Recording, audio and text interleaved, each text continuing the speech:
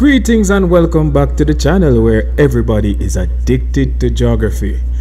And in today's video, we'll be discussing a topic that has been most times, confused a bit, puzzled a bit. This topic is the greenhouse effect. Today we'll be looking at what is the greenhouse effect, how it works, and what are the impacts that it has on the environment. So I guess a good place to start is, what is the greenhouse effect? Well, simply put, the greenhouse effect is a natural process that occurs in our Earth's atmosphere. Now, our Earth's atmosphere consists of various gases. For example, oxygen, carbon dioxide, nitrogen. You know all of them. You are bright students. These gases help to trap the sun's heat and helps to maintain the Earth's temperature. So the sun's rays reaches the Earth's surface. Some of this heat, as it passes through the atmosphere, is trapped by the atmosphere. So the atmosphere is like a blanket around the Earth. You know what a blanket does? A blanket keeps you warm. So the sun's light and heat passes through the atmosphere and it bounces or radiates off the Earth's surface. Now, this type of radiation, as it bounces off the Earth's surface, is not strong enough to go back through the Earth's atmosphere to go back into space. So instead, it keeps bouncing between the atmosphere and the Earth. And this helps to regulate the Earth's temperature. So as I said, it's a natural process. It's something that's supposed to happen. Talking about the greenhouse effect. So I thought the best way to teach you about the greenhouse effect would have been to come to a greenhouse. Yes, so I can take this off now because we're in a greenhouse. As you can see, there are plants right around. So this is a plant nursery that utilizes the greenhouse technique. Yeah, that's my son Micah Malik. Yeah, you might know him from Minutes with Micah Malik. Anyways, so we're here in the greenhouse. So remember, we said the greenhouse effect allows light to pass through our atmosphere and then to come into our Earth. But the light and heat can't go back through the atmosphere to go back into space. So instead, it bounces and re-radiates throughout, and that keeps our planet warm. The greenhouse effect comes from this effect, literal greenhouse activities. So the sun comes through here and comes into the greenhouse and keeps our plants warm. Now this particular greenhouse, it has different levels to it. So here we have a single layer which lets in the sunlight, and these plants have matured enough to take more of the sunshine. So these plants, they are matured and they're able to take much more of the sun's light. But over here,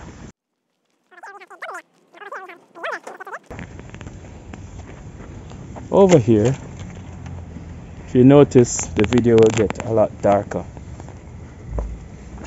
Over here we have the much younger plants, and this is a double layer. So we have the smaller plants getting adjusted to the greenhouse effect, Which is where it gets its name from. The light passes through the glass panes of the greenhouse, and its heat comes with the light and goes into the greenhouse, but the heat cannot go back through the panes of glass, so it instead stays in the greenhouse and it helps to keep the plants warm and nice. So that is what the greenhouse effect is. It's a natural process where the incoming solar radiation, also called insolation, incoming solar radiation, we shorten it and say insolation. So that insolation comes through the atmosphere, hits the Earth, warms the Earth, bounces back, and is trapped by the Earth's atmosphere.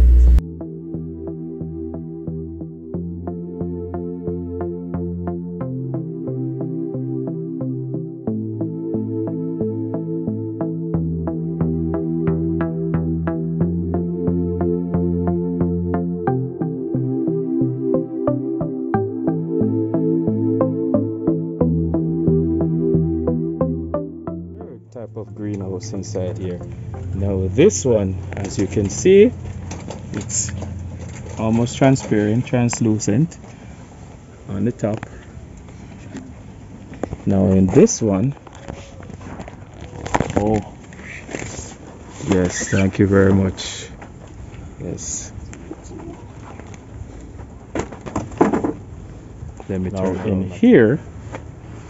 We have a real greenhouse effect going on. So in here is very warm. So definitely this transparent material allows the light and heat to come inside, but the heat cannot go back through this translucent, transparent, rubberized or rubber windows. And in here it's called the incubator. And to prove to you that in here is much warmer than outside, here we have monitoring thermometers. Here, I don't know, my camera is out of focus, but here we have monitoring thermometers that can tell the temperature inside here.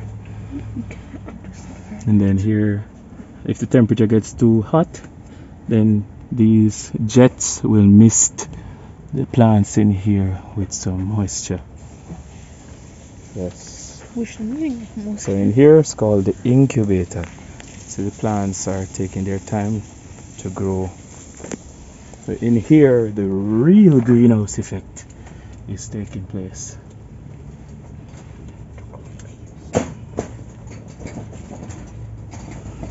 Alright, so I'm not going to allow the temperature to drop, so I'm going to put our shield back.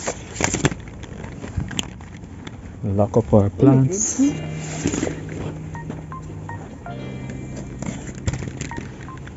Yes. So we see we have different levels of the greenhouse effect in real life happening.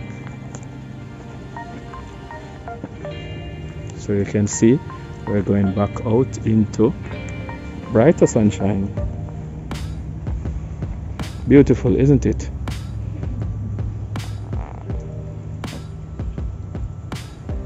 Yes. Beautiful. Our earth used to look like this, you know. Yeah. But we started to cut trees down and cut these beautiful plants down. Greenhouse effect in real life.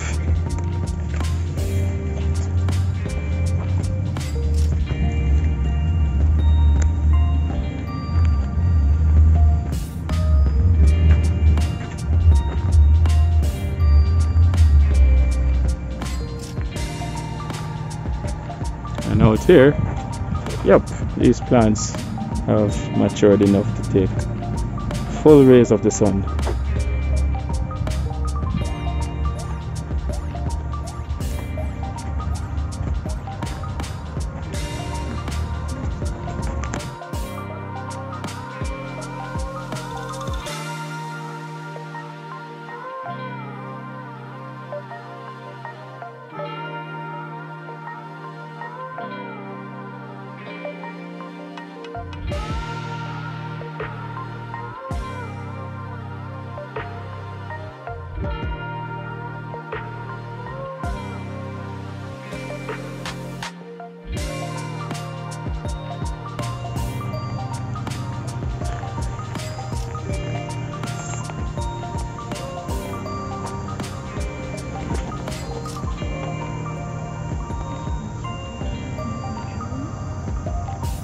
Beautiful.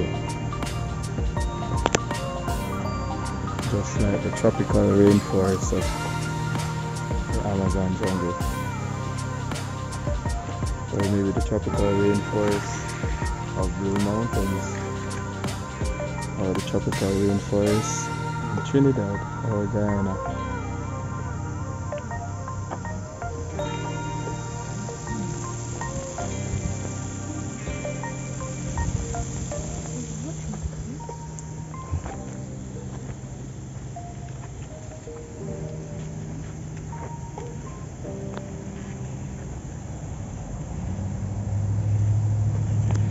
All right, thank you again. Blessings, sir. That is to cool down.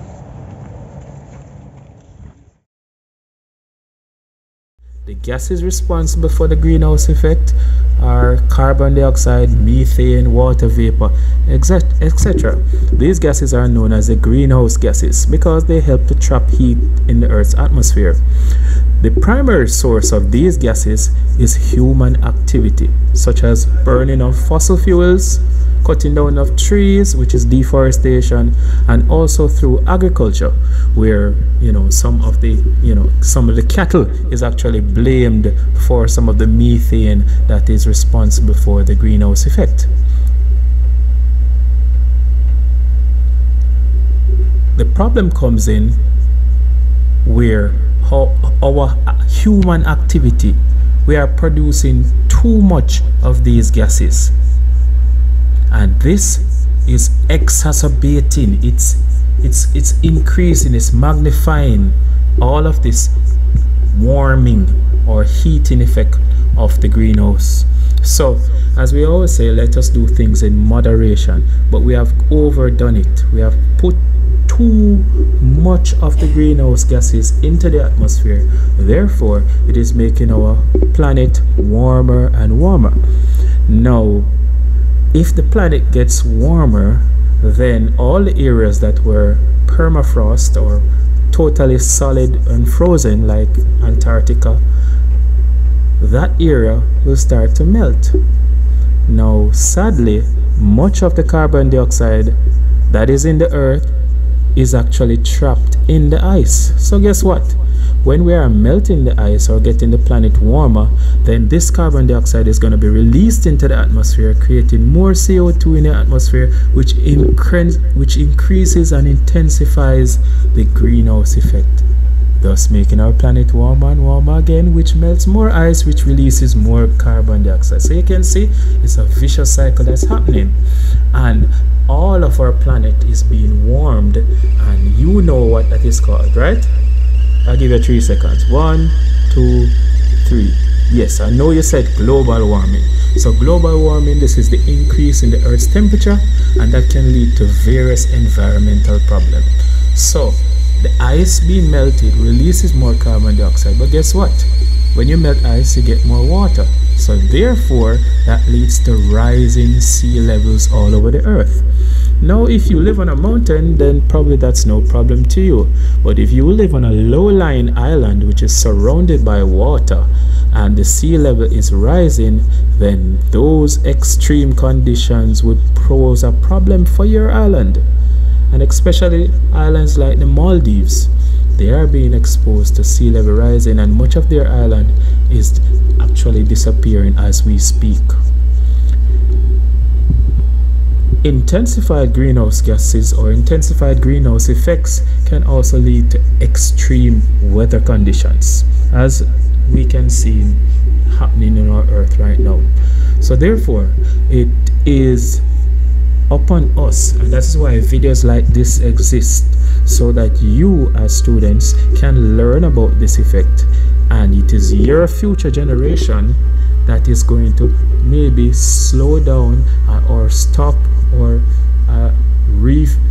reforest the areas that are being deforested right now.